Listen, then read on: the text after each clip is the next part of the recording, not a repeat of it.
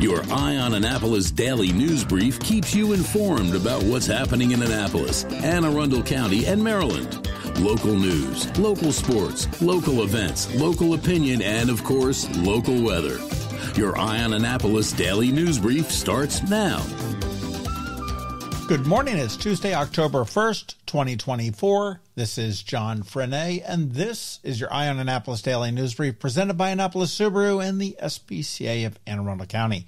I met a friend for dinner up at Langways in that Davidsonville, Crofton area, and I have to say they do have some pretty outstanding wings. So if you are a wing person and you find yourself up that way, stop in. You may not regret it. Anyhow, we have some news, so shall we? The Maryland State Police are investigating a fatal pedestrian crash in Anne Arundel County. A 32-year-old woman was struck and killed by a Maryland State trooper. The incident occurred around 7:30 on Sunday night on Solomon's Island Road near Route 50. The preliminary investigation suggests that the woman entered the road unexpectedly and was hit by the trooper's vehicle. The trooper was not injured. He did stop and administered first aid before emergency personnel arrived, and she was declared deceased at the scene. The investigation does continue, and the findings will be reviewed by the state's attorney's office.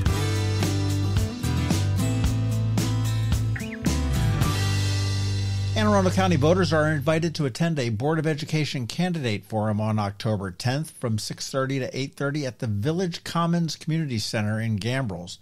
Candidates from Districts 3, 6, and 7, and 6 is here in Annapolis, are going to share their educational platforms and respond to community-driven questions. The forum is moderated by Dr. Tanya Milner, who is the provost at Anne Arundel Community College, and hosted in partnership with the local civic and educational organizations. It's all put on by the League of Women Voters. This event does aim to provide voters with critical insights into the candidates' plans for the future of education in the county. I highly recommend that you attend.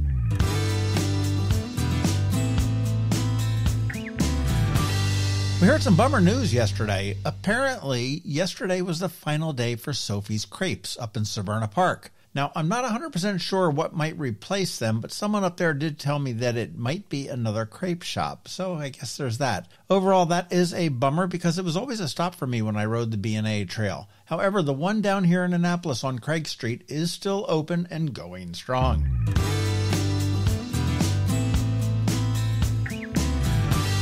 Hey, if you're looking for something fun to do this weekend, I might suggest the Jess Fest 2024.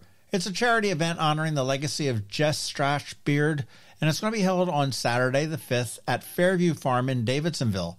The event runs from 3 to 7 p.m., and it's going to feature live music, food trucks, games, raffles, and a silent auction, with all proceeds supporting cancer survivors through the JSB Love and Light Foundation and respite retreats. It's a really chill, small festival for a great cause, honoring the legacy of a great woman taken way too soon. Tickets are only $20 and can be purchased online at eventbrite.com. Just search for Jess Fest. Denim and Diamonds is back. Luminous Health, Anne Arundel Medical Center, is bringing back the wildly popular fundraiser once again. The date? April 26th, 2025. So put that one on your calendar. Denim and Diamonds went on hiatus in 2020 due to COVID and was replaced by a much more medically friendly fundraiser, a golf outing, for a few years. But now, it's back.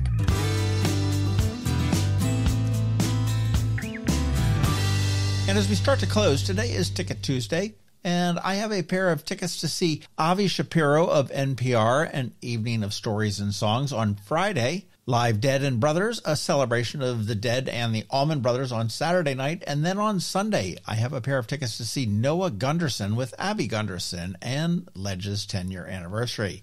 You know that drill. If you want them, get in touch with me and they may be yours, but you do need to check out ramsheadonstage.com for all the amazing shows that are coming up. But you know what? That's not all. No. I also have some tickets to the boat shows. I have 2 pairs to each show, so many thanks to the Annapolis Boat Shows for giving me some to give to you. And the same deal, if you'd like them, get in touch with me and I might pick you.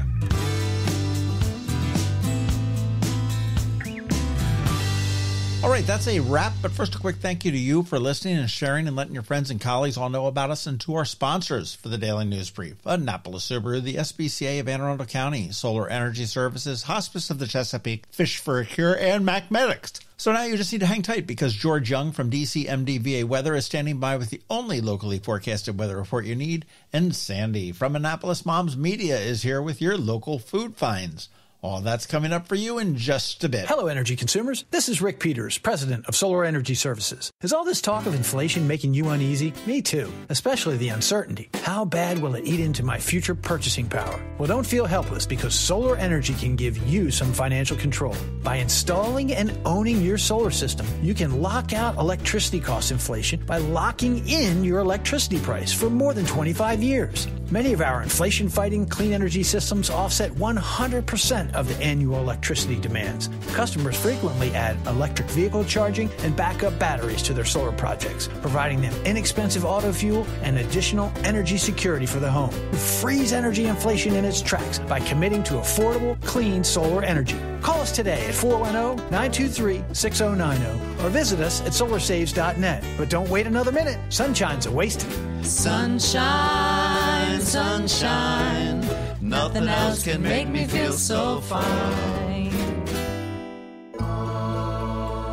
When you live near Annapolis, you know how fickle the weather can be. So you need a truly local forecast that's accurate and reliable. Forecast right here in Annapolis. DCMDVA Weather is not just for today, but for the rest of the week and the weekend too. Now here's George Young of DCMDVA Weather with the weather outlook for today and beyond. Hey everyone, this is George with DCMDVA Weather, and this is your Eye on Annapolis forecast for Tuesday, October 1st. More clouds and showers today and tomorrow for the Annapolis region as we kick off the month of October, but sunshine and really nice weather conditions will return to the area Thursday through the weekend. Look for highs today around 70 degrees with a slight northeasterly wind with tons of clouds and a pretty good chance for some additional rain showers, so plan accordingly if headed out to Camden Yards later this afternoon for the Orioles home playoff game. While tomorrow will probably be mostly dry, there is again a small chance of an additional shower or two as clouds will remain in the mix with highs Wednesday in the mid-70s or so. From there, conditions will turn much nicer with a mix of sun and clouds expected Thursday with highs in the mid to upper 70s, followed by sunshine Friday through Sunday, with highs Friday near 80 degrees with 75 to 80 on Saturday, and then low to mid-70s on Sunday. As for any potential additional tropical storm development in the Gulf of Mexico region later this week or weekend,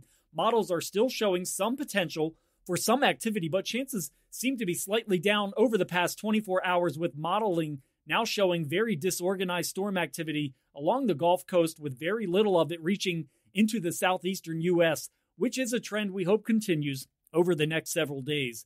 Okay, that's it for today. This is George Young of DCMDVA Weather. Make it a great day out there today. Stay healthy and be safe. And be sure to follow DCMDVA Weather on Facebook and X for updates each day, along with the website at dcmdvaweather.info, so you can always stay weather informed. Fish for a day, party for a night, all for a great cause. Don't miss Fish for a Cure's 18th annual fishing tournament and shore party, Saturday, November 9th at Safe Harbor, Annapolis. Register to fish and raise funds for the Cancer Survivorship Program at Luminous Health Anne Arundel Medical Center's Gayton and Joanne D. Cesaris Cancer Institute. All funds raised directly benefit cancer patients and their families. Register your boat or get your shore party ticket for fishforacure.org. Again, that's fishforacure.org. Stuck on trying to answer the dreaded question, what's for dinner? Local Food Finds by Annapolis Moms Media has you covered with family-friendly options that everyone will love. Whether you're planning a night out or grabbing something quick, we've got your dinner game sorted. This is Sandy with Annapolis Moms Media, bringing you the local food finds in and around Annapolis. Looking to try something different? Check out Ja Kum Sung, a hidden gem off Ritchie Highway in Glen Burnie, serving traditional Korean dishes and Korean-style Chinese entrees. Start your meal with banchan, small side dishes like kimchi, pickled veggies, and fish cakes. Then try favorites like japchae, stir-fried glass noodles with pork and vegetables, and the delicious beef hot stone bibimbap, a hearty mix of veggies, meat, and a fried egg served in a hot stone pot. The staff is super welcoming and the flavors are bold, making this a must-try spot. In more delicious news, Italian Week at Sweethearts Patisserie starts today.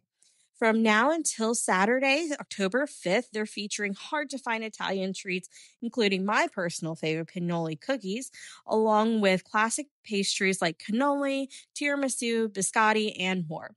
Don't miss out on the Italian celebration on this Saturday as well. And if Mondays aren't your favorite day of the week, the Lodge in Annapolis is here to help. Swing by for burger night with half off their Lodge burger, or bring the kids for Kids Eat Free Night, where it's one free kids meal per paying adult entree. That's all for today. For more local food finds and family-friendly events, visit AnnapolisMomsMedia.com. Enjoy your next meal out. Coping with advanced illness can be overwhelming, and determining the best options for a loved one isn't always so easy. But here at Hospice of the Chesapeake, your hometown hospice, we want you to know you do have a choice. You can choose exactly who provides the care and the type of care you receive, and it's your decision when and where your loved one receives that care. We have served our community, family, and friends for over 40 years. We are there when you need us. Learn how we can help at hospicechesapeake.org. You've been listening to the Eye on Annapolis Daily News Brief. Tell your friends and colleagues, this is the podcast where you can keep up on the latest with what's going on in Annapolis and Anne Arundel County. And don't forget about our website, eyeonannapolis.net, where you can find even more information. And make sure you follow us on Facebook at All Annapolis and on Twitter at Eye on Annapolis. This Daily News Brief podcast comes to you every Monday through Friday at 6 a.m.